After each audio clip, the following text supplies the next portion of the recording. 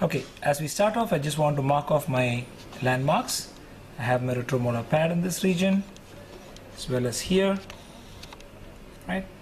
I also have my masseteric notch area here, buccal shelf, as you can see here.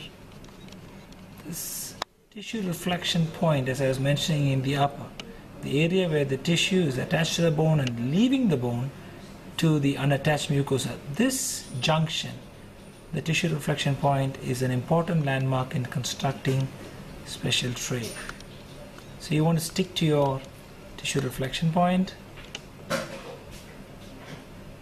As you can see in the labial part of the mouth, the tissues are attached very high, very close to the crest of the ridge.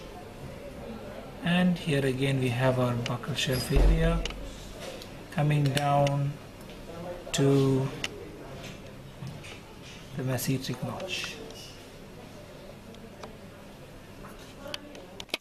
So from the lingual side, you want to travel down from your retromolar pad. Again, tissue reflection point, keep it to the attachment area, climbing up back to your retromolar pad all the way. And then you have your lingual frenum very clearly here. And you want to just lift off from the frenum a bit because you want to give space to the tongue. You want to come out on this side again in the tissue reflection point. Continue up all the way to your retromolar pad. So that forms the first primary outline of your special tray construction. Now, as I told you before, as you did with the maxillary, we're going to draw a line that is 2 millimeters above this, so that we will have enough space for our green stick impression compound. I want to maintain the same shape. Interestingly, I don't want to do that in my retromolar pad area, so I'm just going to stay short of the retromolar pad. Okay, I'm going to blend in there, and in all other areas I'm going to just follow my black line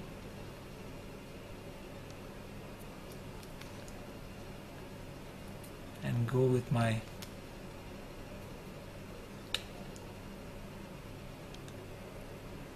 tray extension line and blend into the retromolar pad.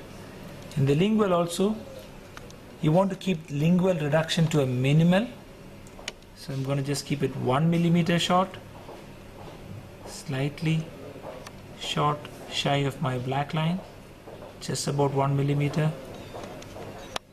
Opening up, coming here, lingual frenum, coming over to this side, from here, just 1 millimeter, going,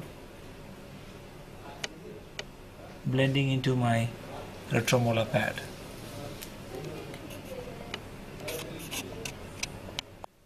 So I'm going to now add some wax to the crest of my ridge, because you know the crest of the mandibular ridge is usually very thin, and unless it's well rounded, you don't want to use it as a stress bearing area. Here some areas of it are well rounded, but some areas of it are sharp like a knife, and you see some prominences here which were denuding the impression, so possibly those areas need some relief as well. This area here looks okay, but this is a bit sharp, this irregular. So I would like to just put a thin layer of wax across the crest of the ridge so that there's not too much pressure on that. Obviously I want to leave my buccal shelf area open on both sides because that is a pressure stress bearing area. Okay, so I'm going to cut a piece of wax, heat my instrument a little bit,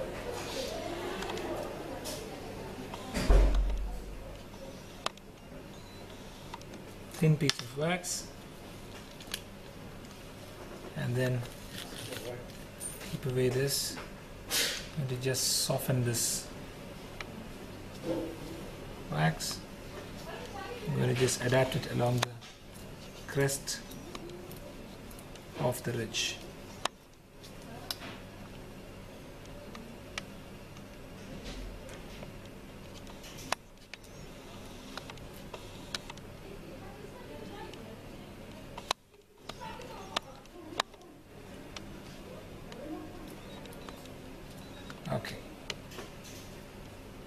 Now one thing I don't want to do is I don't want to spare my retromolar pad because I want to compress it. It's just like the posterior palatal seal area, I want to compress it.